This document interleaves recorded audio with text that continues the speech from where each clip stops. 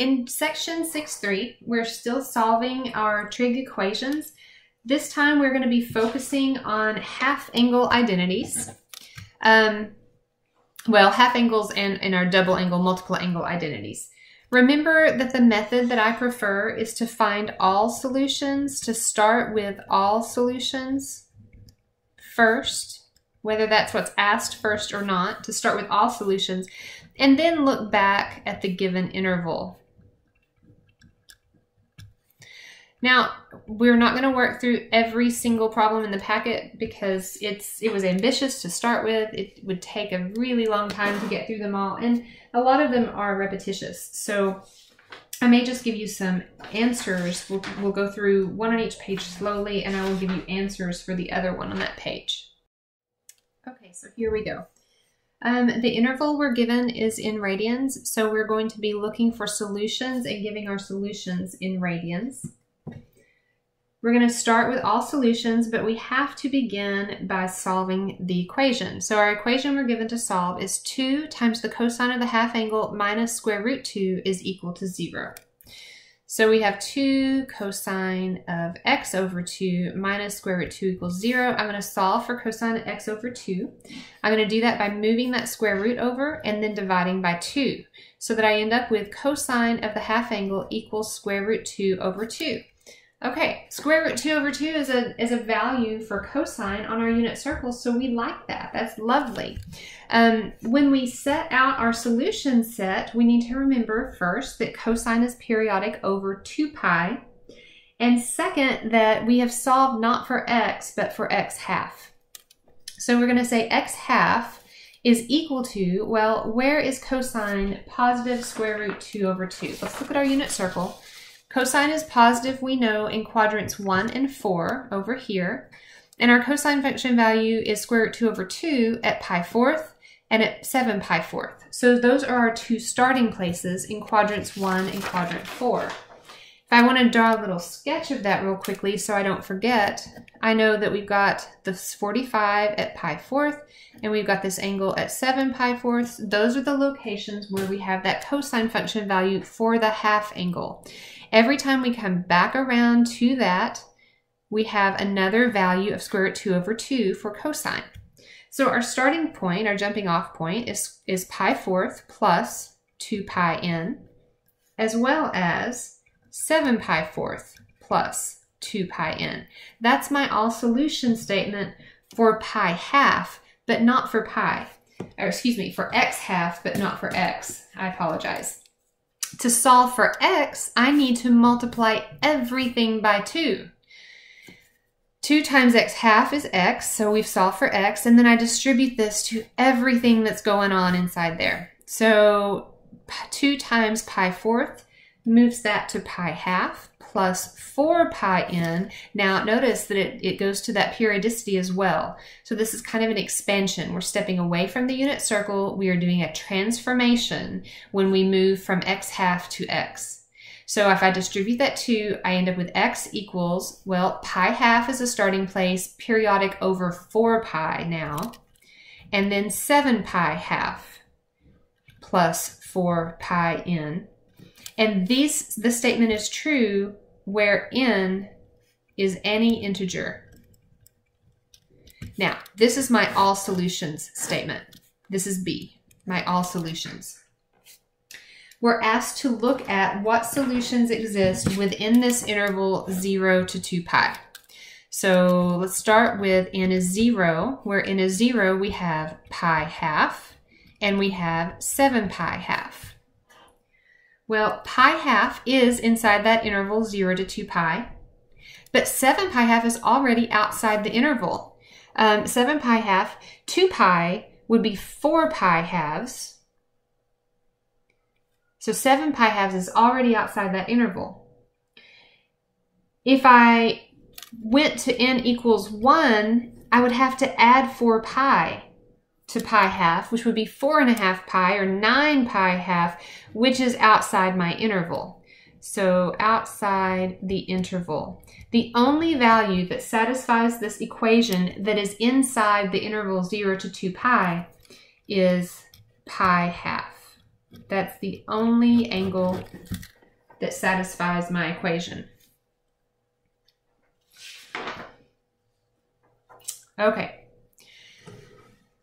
So for this next one, and this should have been B, not A. I just noticed that I have a typo on my, oh no, A and B, never mind. Just ignore me. Okay, for the next one, we would solve, and when we solve our equation, we would get sine of x half equals 1/2. So we're looking for where sine is a positive 1/2. Sine is a positive 1/2 in quadrants 1 and 2, at pi 6 in quadrant 1, and at 5 pi 6 in quadrant 2. Like I said, I was going to skip this. We're doing it super fast instead.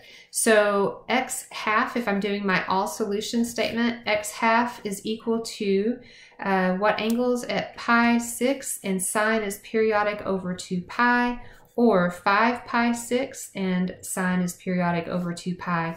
Remember that we don't stop there. We have to solve for x. So we're going to multiply everything by 2 in order to solve for x. When we do that, our all solution statement becomes pi third plus 4 pi n, and 5 pi thirds plus 4 pi n, where n is any integer. That's my all solution statement. What solutions exist within my interval? Okay, so there is our all solutions statement. And then after that, I'm going to check to see within my interval. So within my interval, if n equals 0, that would give me pi third and 5 pi third. Those are both inside that interval, so that's good. But if I move to n equals 1, then I would have to be adding 4 pi to both of those. If I add 4 pi, I am necessarily outside the interval 0 to 2 pi. So there are no other solutions that are going to fit within that interval, just the pi third and the 5 pi third. Okay, that one was pretty quick and easy. Let's look at the next page. For our second example, instead of a half angle identity, we're looking at a double angle. Let's solve using this double angle. So we have that cosine of 2x is equal to sine of x. I've got a couple of things going on here. I have different trig functions, which isn't ideal, and I have different arguments. My arguments aren't the same. My arguments have to match. So I'm going to have to pull out this cosine 2x in order to get my argument just x, not 2x. Let's look at our double angle identities. On our identity sheet, when I find my double angle identities, I see I have 3 cosine double angle identities to choose from. Well, the one I want to pick is the one that's going to allow me just to have a single trig function. So the one I want is in terms of sine.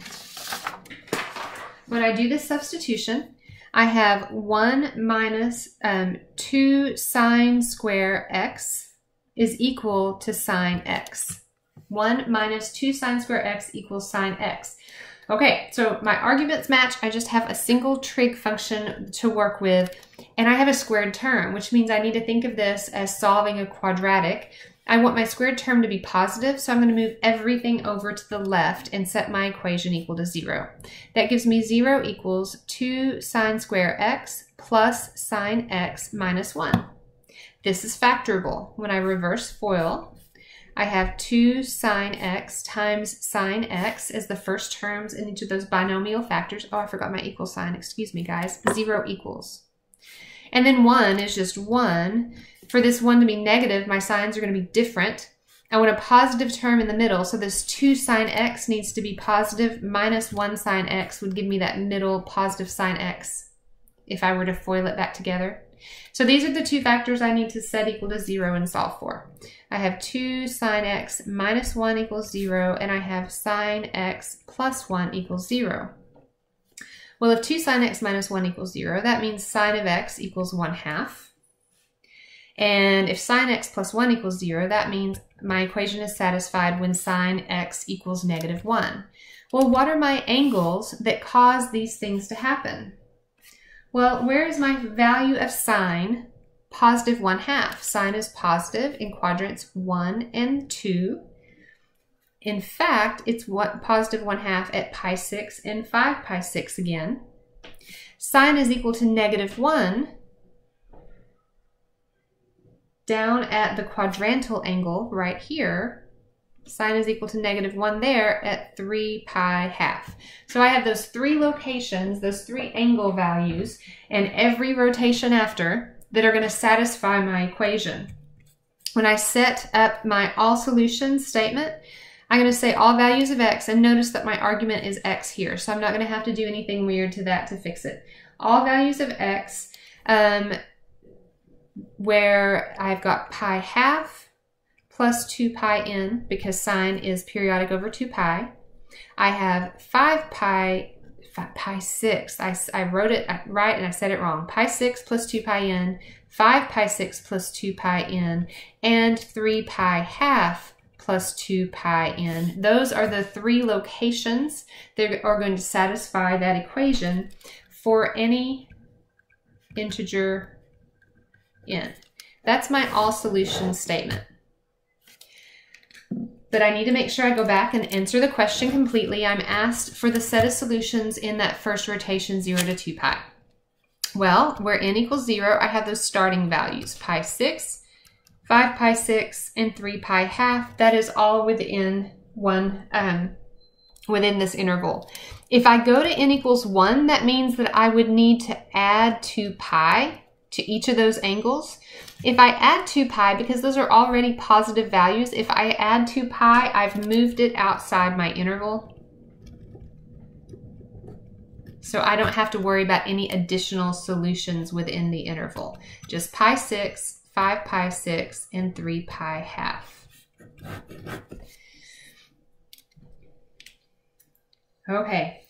The next problem, we are not going to take our time to work through slowly. We have that argument that doesn't match again, so I have to use a substitution for that double angle. I'm going to pick a different identity because I need it to equal cosine. I need to stay in terms of cosine, so I would choose 2 cosine square x minus 1, and I need to solve that equation. When I solve that equation, my all solution statement becomes, and I'm just going to give you the result down here, becomes 2 pi third plus 2 pi n, 4 pi third plus 2 pi n, and 0 plus 2 pi n, where n is any integer. That's my all solution statement. And again, those are going to be the only three angles within that interval. 0, 2 pi third, 4 pi third. Because I can't go around to 2 pi. This one, the next solution here would be 2 pi, but that's not inclusive, so that's not within that interval. Okay, after you've taken the time to work through that, make sure you understand. Let's look at this next one. It says solving an equation with a multi-angle identity. Let's see what we're asked to do here. For this one, we have 2 cosine squared theta minus 2 sine squared theta plus 1 equals 0. Well, you know what? We got squared functions. That automatically makes me think about my Pythagorean identity. My basic Pythagorean identity is sine squared theta plus cosine squared theta equals 1. I got to pick one or the other and get everything in terms of either sine square or cosine square. I'm going to do the substitution here and replace cosine square. If I replace cosine square theta, what I would replace it with would be 1 minus sine square theta. So that gives me 2 times 1 minus sine square theta minus 2 sine square theta plus 1 equals 0. Let's distribute this 2 and see what we've got.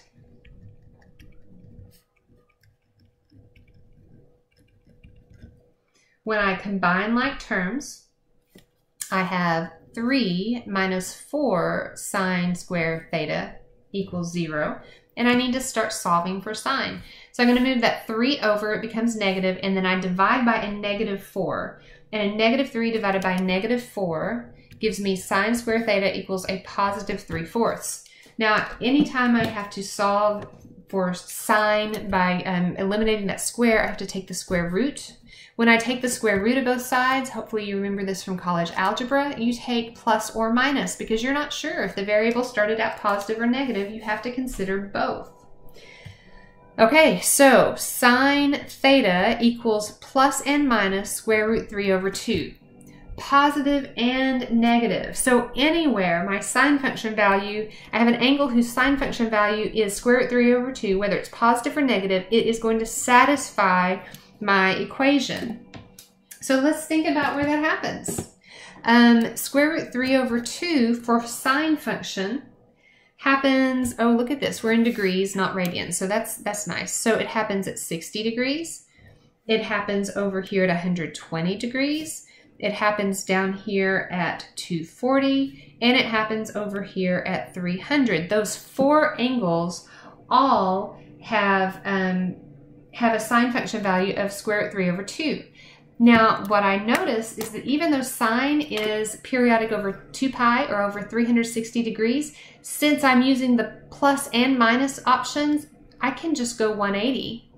I could say 60 plus 180 plus 180 plus 180, and it's going to get those angles. If I start at 120 and do plus 180, it gets these angles, all of those. So I only need two statements for my all solutions. So B, all solutions right there, is going to be theta equal to 60 degrees plus 180 in, or 120 degrees plus 180 in, because that 180 gets all of those solutions. I don't have to write four separate statements, where n is any integer.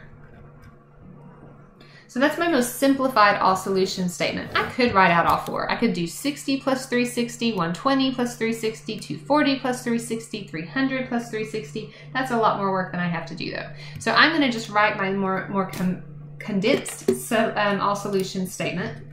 And then I'm going to go back and I'm going to say, okay, what about inside the interval 0 to 360? Well, where n is equal to 0, I have 60 degrees and I have 120 degrees. Then for n equals 1, I add 180 to both of those. When I add 180, 60 plus 180 gets that 240 degree angle in quadrant 3. 120 plus 180 gets me to that 300 degree angle in quadrant 4. If I go another round, if I try n equals 2, I would be adding 180 again. If I add 180 here, I have moved beyond that interval. If I add another 180 degrees, I am outside my interval. So the only solutions that fit within my interval are 60, 120, 240, 300 degrees. Make sure you use your degree symbol. If you don't write your degree symbol, it's considered to be radians, and that's wrong because 60 radians is not the same thing as 60 degrees. Okay, you know what? This has gone more quickly than I thought. We're just going to go ahead and we are going to we're going to do this one kind of briefly, but we are going to talk our way through it. We're still in degrees. We've got 4 sine theta, cosine theta.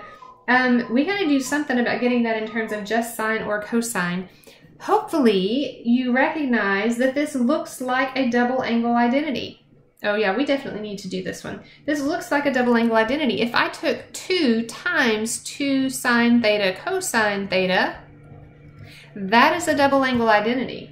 That's my sine double angle identity. So 4 sine theta cosine theta, same thing as 2 times 2 sine theta cosine theta, where this is double angle sine. So that's 2 sine double angle 2 theta equals square root 3. Which gives me sine of 2 theta equals square root 3 over 2, and that's a value on my unit circle for special angles. Now, when I solve, I have not solved for theta, I've solved for 2 theta. So where is my sine function value positive square root 3 over 2? Now we said we've got these 4 angles where sine is square root 3 over 2. Quadrants 1 and 2, it's positive. Quadrants 3 and 4, it's negative. We're not interested in negative, just the positive values for this equation. So we are just interested in 60 degrees and 120 degrees. Because we're not doing those alternate, we have to list both of these as separate values with a rotation of 360 in. So 60 degrees plus 360 in, or 120 degrees plus 360 degrees in. Both of those locations are going to give me angles that satisfy my equation. I haven't solved for theta. I've just solved for 2 theta. Remember when we solved for x over 2, we multiplied everything by 2? Now that we've solved for 2 theta, we need to divide everything by 2. So half times 2 gives me theta. That's what I was looking for. Half of 60 is 30 plus 180n, or 60 plus 180n. Now we can't go back where n is any integer. N is any integer. We cannot go back and map this back onto a circle. We have just done a transformation. We've stepped away from our unit circle, but we have answered all solutions. This is my all solutions statement. All right, we've got our all solutions statement. Let's talk about the answer for the angles just within this interval 0 to 360. Now, if n equals 0, we've got 30 degrees and 60 degrees. Notice that I go for where I've solved for theta, not my statement where I solved for 2 theta. So where n equals 0, my starting place is 30 and 60. Then I do n equals 1. Well, now I'm adding 180 because I made that adjustment, remember. So I'm not adding 360, I'm adding 180. If I add 180 to 30 degrees, I'm at 210. If I add 180 to 60 degrees, I'm at 240, and both of those are still within my interval. Can I go again? Well, if I add 180 here, I get 390, and that's going to be even bigger. So no, now I've moved outside that interval from 0 to 360. But I do have these 4 angles: 30 degrees, 60 degrees, 210, and 240. All with my degree symbols. Those are the angles that satisfy my equation within that interval 0 to 360. Okay, that was an important one to do. Let's look at this last page, example 4. We've got 2 practice problems here. Okay, so let's tackle problem example 4, equations with a multiple angle. Let's look and see what we got. We got cotangent of a double angle, cosecant of a double angle, and 1. Our interval is 0 to 2 pi, so we're back in radians when we look for our solutions. I don't have anything for cotangent. Oh, no, I do have a link for cotangent and cosecant. One of my Pythagorean identities is cotangent square x plus 1 equals cosecant square x. So let's do a little rearranging. Let's move this over here and say cotangent 2x minus 1 equals cosecant 2x. I just rearranged my terms, but that does not match my identity. My identity has to be squared. So let's square both sides so that we can move towards seeing what we can do about substituting in for either cotangent or cosecant. So if I square this binomial on the left, I get cotangent square of 2x minus 2 cotangent 2x plus 1. And if I square this, I just have cosecant square 2x. Notice that I square the trig function. I do not square the argument. The argument remained 2x. Cosecant square 2x, I would just do this substitution here and replace it with cotangent square 2x plus 1. Make sure you are careful about what argument, that you keep 2x as your argument. So this right side of my equation becomes cotangent square 2x plus 1. I'm not changing anything on the left side here. I've got cotangent square 2x minus 2 cotangent 2x plus 1. All right, let's work on solving. It's quadratic as it stands, but when I start rearranging terms, I see that that squared term is going to add to 0. So instead of setting it equal to 0, let's move this 1 back over here, and I get negative 2 cotangent 2x equals 0. Well, when I finish solving for cotangent of 2x, I divide both sides by that negative 2. 0 divided by anything is just 0. So what I have is cotangent 2x equals 0. I've solved for a set of angles, but notice that my argument is 2x, not x. I'm going to have to take care of that. So 2x equals, well, for what angle is my cotangent function value 0? Cotangent is 0 at pi half. Cotangent is 0 at pi half because cotangent is x over y, and x is 0 here. But I don't have to do both of those, pi half, 3 pi half, because cotangent is periodic over pi. So if I just make the single statement, I can say at pi half plus pi n, and that covers every possible solution. All right, but again, my argument is not x. I need to solve for x. To solve for x, I multiply everything by 1/2. So my all solution statement becomes x equals pi fourth plus pi half n, where n is any integer. That's my starting place. That's my all solutions statement. Now what I'm asked though is to figure out how many of those solutions are between 0 and 2 pi. What I need to remember is that I squared to solve. Whenever I square to solve, we learned this back in college algebra, I have to check for extraneous solutions. I have to check to see if I created one or more extraneous solutions. So let's go through and let's check our solutions as long as we have solutions within that interval 0 to 2 pi. So where n is 0, let's start over. Where n is 0, I have pi fourth. So first I need to check to see if pi fourth is going to work or if pi fourth is extraneous. So in my original equation, that's what I'm checking it in. I'm going to say, okay, my original equation was cotangent of 2 times pi fourth minus cosecant of 2 times pi fourth should be 1 if that is a valid solution. Well, 2 times pi fourth is pi half. So I've got cotangent at pi half minus cosecant at pi half equals 1. Cotangent at pi half is 0. That's why we picked it. What is cosecant at pi half? Well, cosecant is the reciprocal of sine. Sine at pi half is 1. So 0 minus 1 equals 1. No, that is not true. That is not true. So this one is extraneous. That's extraneous. Okay, so let's check our next possible solution. Where n is 1, we would be at from pi fourth plus pi half. That's my next solution because that's what I add is pi half. Pi fourth plus pi half gives me 3 pi fourths. So I'm going to check n equals, I checked n equals 0, it was extraneous. Now I'm going to check n equals 1. N equals 1 is at 3 pi fourths. So I've got cotangent of 2 times 3 pi fourths because that's my original function, original equation, minus cosecant of 2 times 3 pi fourths should be 1. Let's see if that's true here. Well, that gives me cotangent of 3 pi half minus cosecant of 3 pi half should be 1.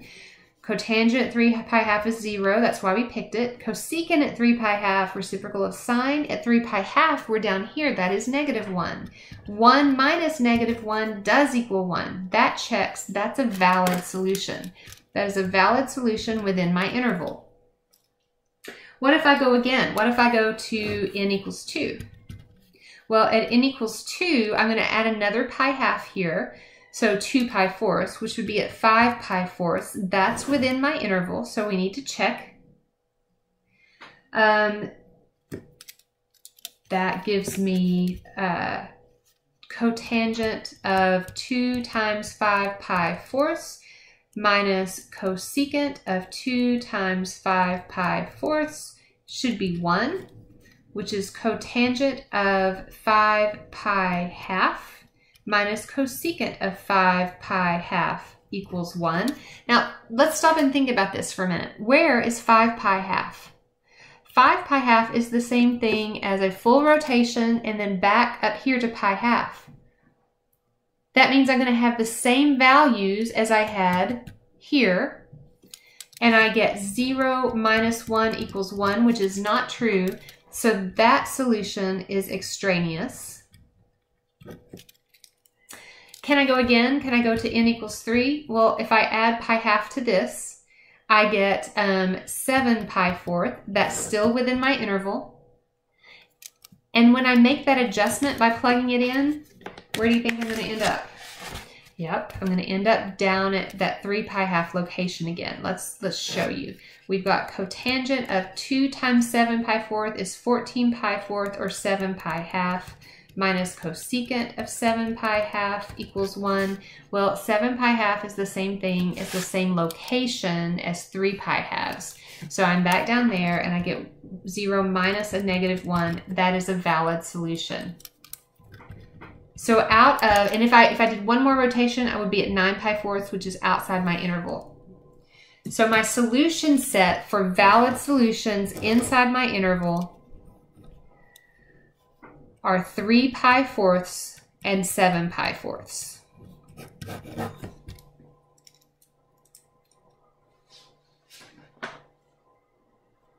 Okay, we are going to do this last one because it gets us to a problem without nice special angles on my unit circle.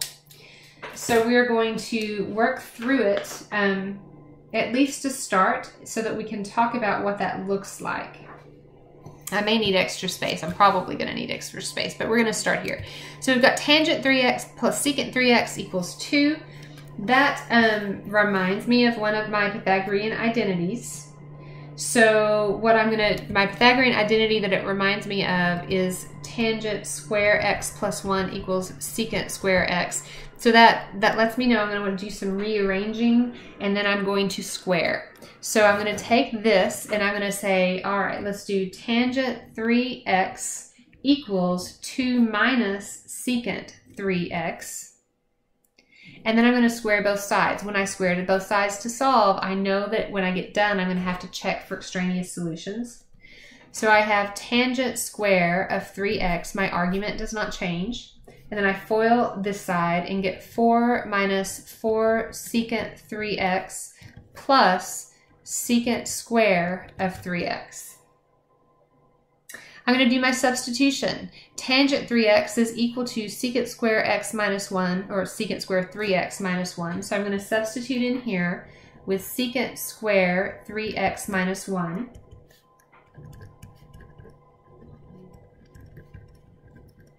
And it looks like I've got a quadratic function to solve, quadratic equation to solve again. But when I start moving terms over and I subtract this secant square, it adds to 0. So let's just go ahead and move this 4 over. So I subtract 4 and I get negative 5 equals a negative 4 secant of 3x. So when I divide by negative 4 to solve, I get to the statement that secant of 3x is going to be equal to 5 fourths. Well, 5 fourths is not a special value on my unit circle. So I'm not going to have nice, pretty angles. Secant 3x equals 5 fourths. Secant is hard to think in terms of. If you'll allow it, we're going to transform this and say, you know what? Secant of 3x means the same thing as cosine 3x equal to 4 fifths. Okay, so we've got cosine 3x equals 4 over 5. Well, I'm going to have to use my cosine inverse values to figure out what that's going to be. Let me get another sheet of paper. I told you we were going to need extra paper for this. Okay, so I've got cosine 3x equals 4 fifths. What this means is I'm going to be using cosine inverse. Make sure that you are in radians because I'm dealing with radians for this problem. My argument is 3x. When I do cosine inverse of 4 fifths, it's going to return a single function value. Remember, cosine inverse is defined for quadrants 1 and quadrant 2.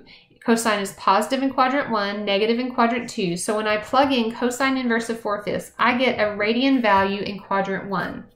The radian value I get in quadrant 1 is 0.6435 radians. Again, make sure you're in radian mode in your calculator. So cosine is positive in quadrant 1. That's what I get when I plug it into my calculator. I know, though, that cosine is also positive down here in quadrant 4. So what is this radian value in quadrant 4? Well, remember our reference angle idea. This angle is 0.6435 radians away from the x-axis. This angle is also 0.6435 radians away from the x-axis. To figure out this value, I will do 2 pi minus that, 0.6435. So what I get as my all solutions starting place is 3x equal to 0.6435 plus 2 pi n, or this value, which comes out to be 5.6397 plus 2 pi n. Those are the two locations that satisfy my equation with an argument of 3x. I don't want to keep an argument of 3x. To get rid of that argument 3x, I'm going to need to multiply everything by a third or divide everything by 3. Totally up to you how you want to think about it. When I divide by 3, I get an argument of x, and my starting place becomes 0.2145 plus 2 pi thirds n, or 1.8799 plus 2 pi thirds n. So that's my all possible solutions where n is any integer. Now these are just proposed solutions. These are just proposed solutions. And I say these are just proposed solutions because I squared to solve. When I squared to solve, I have to go back and check. Now the interval that I'm going to check for is 0 to 2 pi. That's my interval that I'm interested in. When I check for my interval, that interval that I'm interested in is 0 to 2 pi. So my first solution I'm going to check is going to be this one. And if I check n equals 0 for 0.2145, I plug that into my original function. I have 3 times 0.2145, tangent of that, plus secant of 3 times 0.2145 should come out to be 2. Well, secant is 1 over cosine. So when I use my calculator for this, I literally plug in tangent of 3 times 0.2145. I get a value of 0.74999. And then to do this piece, I have to do 1 over cosine of that value is 0.645. And I want to know if that's 2. It is. Now I had to, if I don't round things off in my calculator window, it comes out nice and exact. If I do round things off, I've got a problem. So this solution works. When I check this next one, and I do tangent of 3 times 1.8799 plus secant of 3 times 1.8799 and see if that is equal to 2, this tangent function value comes out to be negative. My secant function value comes out to be positive. There's no way that equals 2. So this one does not work. That comes out to be extraneous. If I keep working through them, I discover that we get kind of what we did on that last problem, where when it rotates around to that other solution set, this one's not going to work, these are going to work. So I end up with just working with this, where n equals 0, I have that 0.2145. If I do n equals 1, I am adding to this, I am adding the 2 pi thirds. That comes out to be 2.3089. If I go n equals 2, I start here and add 2 pi thirds radians again, and I'm at 4.4033. If I go to n equals 3, it pulls me outside of my interval. So these 3 angles are valid solutions for this equation. I didn't even go back and check anymore here because I discovered that, you know what, when it lands there, it's not going to work because I'm not in the right quadrants. That tangent function value comes out to be negative, and the sum is not going to be 2.